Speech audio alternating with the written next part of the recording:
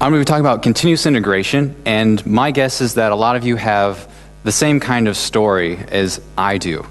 You started programming because you were interested in it, it was a hobby, maybe for your job they said, hey, we need somebody who can figure this out, are you interested? Slowly over time you picked up new skills, so on and so forth, and you get to a point where you have a wide set of skills. You're doing all kinds of things. You're programming stuff, you're coding up the HTML, you may be doing some design work as well. You got all these things going on. Well, as you start to do that, you realize there's got to be a better way for some of these things to be automated, or to figure out ways to improve the whole process by which we create our programs. And continuous integration does focus largely on programmers and writing code, but there are some things that you can do with it outside of that, so keep that in mind as we go. At the end, I will take some questions, so as you're thinking about how this applies to you, those are the kinds of questions I really want to field at the end. Specific questions. How can I use this for my situation? So those are the really good questions, I think, that will help everyone to better understand what continuous integration is and how they can use it in their projects. But to begin, what is it not? And that's the very first thing is it's not something you install. It's not a program. It's not a magic bullet. There's not just one thing that says, you now have continuous integration installed. Thank you. Please start continuous integration. That's not how it works at all. It's going to be much more involved than that. It's also not a goal. You can never say, I have completed continuous integration or I have fully implemented it, because it's partly a process and partly something you're going to always be adapting and changing, especially as your projects change and evolve. So this is the definition that I pulled from Martin Fowler, who's one of the leading people on this topic. And his definition is this: continuous integration is a software development practice where members of a team integrate their work frequently. Usually each person integrates at least daily, leading to multiple integrations per day. Each integration is verified by an automated build, including test, to detect integration errors as quickly as possible. I bolded a few key words that I thought were the real core of what continuous integration is. Then I decided to just write a shorter version. Continuous integration is a software development process, a process where members of a team or individuals combine and build their code regularly, run automated tests, and distribute a copy of the program for testing or use. So you can see that it's much more about the way you work and integrating this with some tools that will enable some of that to be more automated and hopefully to produce a better piece of software. So let's talk about what happened to lead us to the point where continuous integration was created. A lot of these tools existed beforehand that we'll talk about in a little bit, but there wasn't a process for which they all were used together or clearly automated together in a clear process. So let's say we're back in the 90s when Java applets were the rage and people were working in small teams of 5 or so, and they're writing in Java, which is compiled, which is very different from PHP because that means there's a lot more work to actually create their program. They're going to be working on a program that maybe deals with some bank software. Let's say one person's working on customer accounts, one person's working with the interface between their bank and credit cards, so on and so forth. So they're distributing the responsibilities. That also means that their code may conflict because they're working separately, and each one has different requirements. Depending on how well they're working together and talking, they may or may not be actually sharing their changes, and then more importantly, they might be changing the same pieces of the code that they share, causing conflicts. So eventually, when, let's say, it's a 6-month cycle of development, 5 months they say, oh no, we actually need to figure out if this is working. So they'll merge and attempt to compile their code, and it doesn't work. They go back, debug, find the compiler error, and they try again and again. And this probably went on for quite a while because it's a lot more difficult, especially in the compiling process. Finally, they get the program to run, and then they have to do further testing to make sure it actually functions the way it was intended. And eventually, they release the program. And that's just a lot more steps a lot of things, a lot of hassle into this development cycle. This process is probably pretty similar, but there's no tools behind it that actually make this smooth. So everything is done by hand. They're checking the commits, or they're not the compile errors by hand, and trying to fix that all. After 3 months after they wrote the code, that was breaking the problem. So here are the goals of what continuous integration tries to provide people. And there's never going to be no bugs, of course, but it's going to hopefully help reduce your bugs, because you can spend more time working on the code than working on the nuances and the little details of putting your code together and compiling or whatever you might have to do. Hopefully that'll help speed you up, because it's going to be automated. You'll have better code management, because you're going to be organizing your things in a process that you're always going to follow. Instead of doing something different every time, or maybe you don't remember how you have something set up, you'll stick to the same process. You'll have automated building, which is putting your code together in a process. If you're, like for us in Joomla, a lot of times you're going to be zipping up files to distribute a component or a template or any kind of extension. They're zip files. And those files come from all over inside of Joomla. They can come from administrator and the component and modules, and becomes this very large zip file the bigger the extension it is. And so you can automate that until you're not actually manually going in and zipping things. Unit tests, which are something the Joomla project has been working on, are writing codes, or some unit tests are essentially tracking each of your methods, that they're outputting what they should be. So you're going to be testing parts of your code individually. You're going to deploy your files, whether that be to people to test, to customers, to a staging server of some kind. You're going to make sure that those files are not just in your repository, but somewhere that they're actually useful. You're going to be under version control and regularly committing and updating your code that way. It's going to, as I said, improve your development workflow, and ultimately all of this reduces the risk of your development, whether it be risk of bugs, risk of problems coming up with clients not meeting their expectations, so on and so forth. These are the four, well, I've added one. There's really three, and then I kind of added deployment. But these are what I consider to be the main goals, or the pillars that hold up the whole process of continuous integration. So first thing is version control, then build management, self-testing, and deployment. The nice thing about this is that you can choose which parts of this you really need. And you don't have to start by doing all of it. In fact, at the end I'll talk about that and how to start using continuous integration. And in fact, you don't want to start trying to do everything at once. So version control is the foundation. You have to have your code under some kind of version control. Subversion, Git, Mercurial. It doesn't matter if the tool works for you. Chances are it's supported in some of these servers.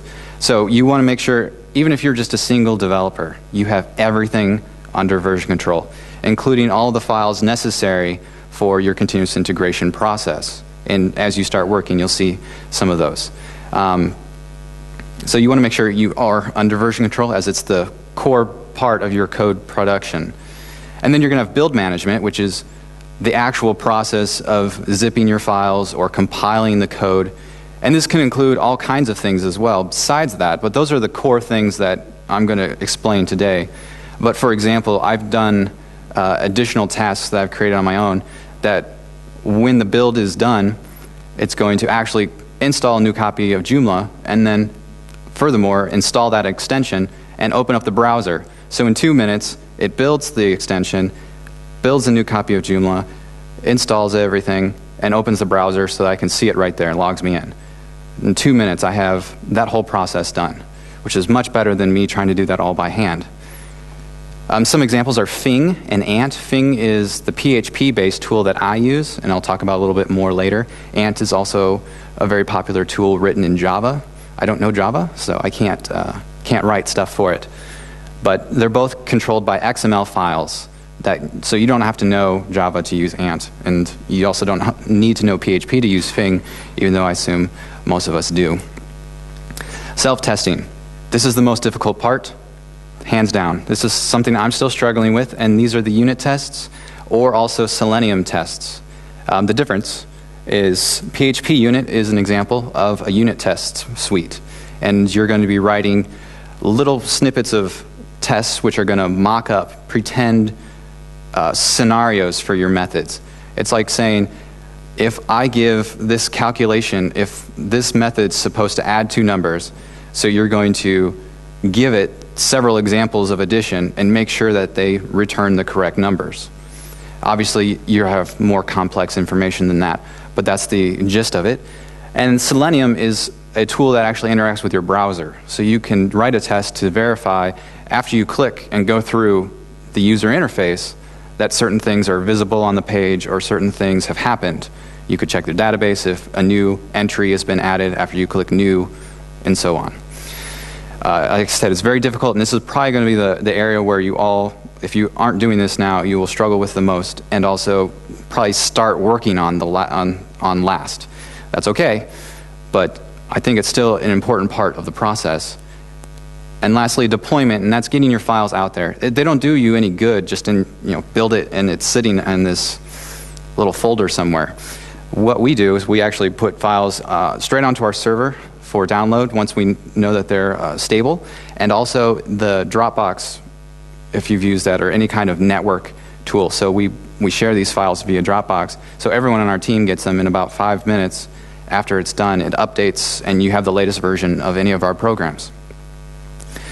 So, to summarize the process, you're going to trigger this whole process one of a few ways. You either do it by committing code to the repository, which can then trigger. You can do it timer once a day, once every 6 hours, or you can do it manually. And there's several other ways you could configure it, but those are the three most common.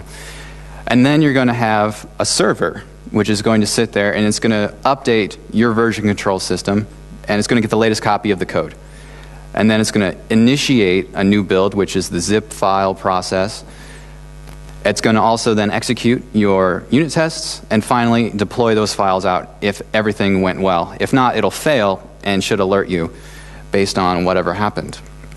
So here is sort of the example setup that I have for us, and what sits on top of these four features is the continuous integration server. Now, I said it's not a program, but this is the integration server for continuous integration process. And what it is sort of just the brain. It's like the controller in the MVC. Okay, it's just dictating. It's telling everybody what to do.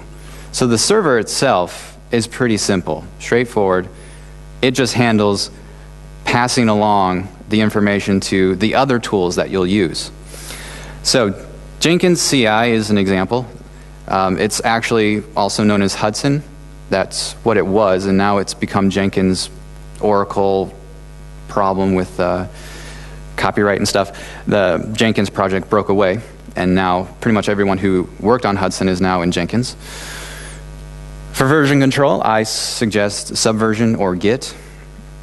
I think Subversion is a little bit easier to get started with, and Git's a little more powerful if you have a larger need for more people to work. Build management, I use Fing. For self-testing, PHP unit, and then for deployment, various things. We actually copy it several places. So we use secure FTP, and then we also copy it onto our network. Instead of doing a demo, because demos never work, I took a few screenshots. This is what a configuration page for your job will look like. And jobs are in the server. You're going to set up a job, which will be the process which you're going through. So you can see here what it's doing is it's going to connect to a Subversion repository, and it's going to, those are the files that are going to get downloaded into your server. And the next thing it's going to do is run this file, which is our build file for Fing. And it's very simple to read. So it's going to, the target build is what's going to execute first. It's going to zip files named, and name it Joomla.zip. And the base directory is going to be code. It's just going to exclude our tests. So this is copying the Joomla trunk right now, bringing it down, taking the tests out because we don't want those, and then making an actual, basically the distributing copy of Joomla at any time that you want. Very simple, very straightforward. Then, this is the trigger setup. It's very simple. You just say, I want it to be daily, or you can do it based on periodically, or pulling the CM, the source code management would be, it's going to pull or check for updates. Then you're going to distribute that out. In this case, we're going to publish the files to a repository, which is a website, which I have set up here. And so the whole process is set up through the CI server, but it's all of these other tools that you need to start using and integrating with that actually do the work. So we're going to talk a little bit about how you get started working with these tools, because the tools actually should come before the server. And once you've got a few of the, I'd say if you have version control and build management down, so if you're working with SVN and you can understand Fing, you can start to coordinate those inside of your server. But the key thing is to start with the basics. Like I said at the beginning with the version control, start there. If you're not using it, begin with that. If you're using it but you're not sure if you're using it well, then you need to start evaluating, why is it this way? Should I be using, are you keeping track of a trunk? Are you using branches? Are you tagging things? Start to learn a little bit more about using your version control system. And like I said, put everything under control, like that build file that I showed you. You'll want to start working with all these tools separately and manually. So you'll want to learn how to run and execute a build on its own. And I've installed all of these tools on Windows because it can be done. It doesn't mean it's not painful, but it can be done. If you want to use all of these tools, what I'm suggesting is you set up a virtual machine of Ubuntu or something like that, some kind of Linux box. And what that will do is, when you go to these websites, which I'll show you in just a moment, the whole list of all these tools, they pretty much just tell you how to install it on Linux, and it's just a few commands from the terminal. And so it's a lot easier to get up and running, but it may not be the platform you ultimately use it on. But anyways, that's where I would suggest starting with that. So you want to begin with version control, then work on your build. So automating how your files are zipped together. I keep saying that because I'm assuming we're all using PHP for Joomla. You can use, like I said, a virtual machine, or if you have an old computer that doesn't run so well anymore, 5, 6 years old, it can be a really good computer to set up in the corner. You can even automate it to turn itself on once a day, run for an hour, and turn off. That's what we do. Ours turns on and off a couple times each day, so it's not running all day long, but then it doesn't slow down my actual development computer. It's not just changing all these tools. You've got a lot of things to work with, and it takes a long time to grasp how you can use them all to your advantage. But really, it's about making sure that you're thinking more about, how do I get everything automated? And it's not simple to just start doing it all. So you have to slowly change your mind. And lastly, with the unit tests, one suggestion, or the way that I think it works best, is that you start adding them as you fix bugs, as you start working on your code. Instead of saying, okay, I'm going to write a unit test for everything, because it takes a while. As you find problems or change your code, then you start to write a test for the parts you just changed, just those parts. So you slowly build your way up to what's called 100% code coverage, or you'll eventually write tests that test every piece of your software. But begin by writing just one, and then another, and slowly build that up. So here are those websites for Jenkins, Fing, PHP Unit, and then there's Jenkins PHP, which is set up by the same guy who wrote PHP Unit. He has a much more in-depth setup, which includes code style checks and several other tools that are quite more advanced and very intense for PHP programming. But the site's well worth it to look at and see what some people are doing with it. So Jenkins, Fing, PHP Unit, those are great tools to be using. And then I want to open it up for questions now for what you guys are working on, and questions on how you can actually use these types of processes for your own setups.